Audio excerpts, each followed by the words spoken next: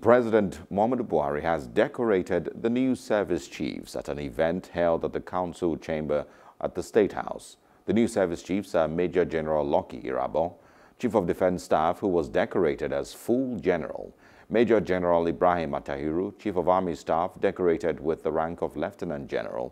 Also, the Chief of Naval Staff, Rear Admiral Awwal Gambo, was decorated as Vice Admiral, and the Chief of Air Staff, Air Vice Marshal Isiaka Amao, was decorated with the rank of Air Marshal.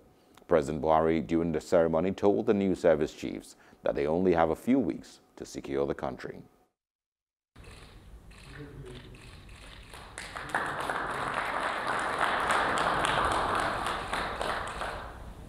For those that have been confirmed by the ceremony, the decoration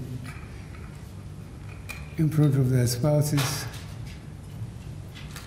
is a further confidence loudly expressed on them on behalf of the nation, and to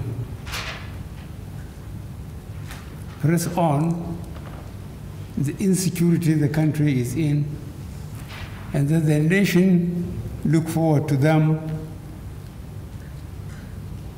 for rapid relief. During our 4-hour security meeting,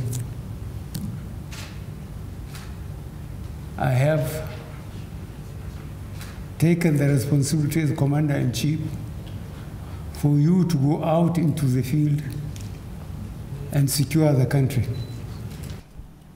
Mr. President, I'm highly delighted and honored this morning to be before you, having been decorated with my new rank of General, and to say that on behalf of the service chiefs, we are grateful to the Almighty God for the health, and to you, Mr. President, for the honor and trust that you have bestowed on us.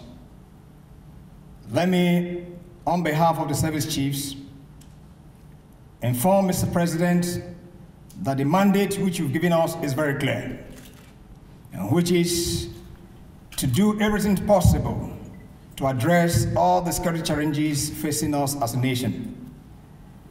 We know that the inevitable, and which, of course, I'd like to use this opportunity to present to Nigerians, that the inevitable is that Nigeria will have peace again.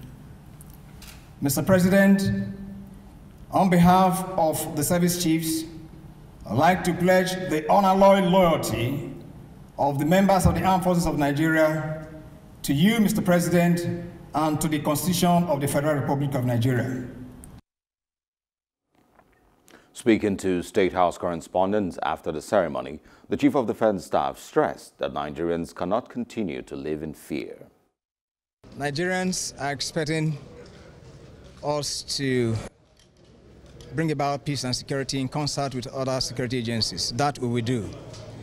We can't live in fear, and we ensure that Nigerians, whatever bring fear to them before now, will be a thing of the past. What we will not do is to give instructions to our subordinates and not do the same.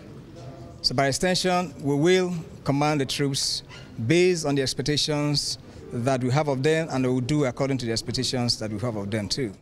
Hello, hope you enjoyed the news. Please do subscribe to our YouTube channel and don't forget to hit the notification button so you get notified about fresh news updates.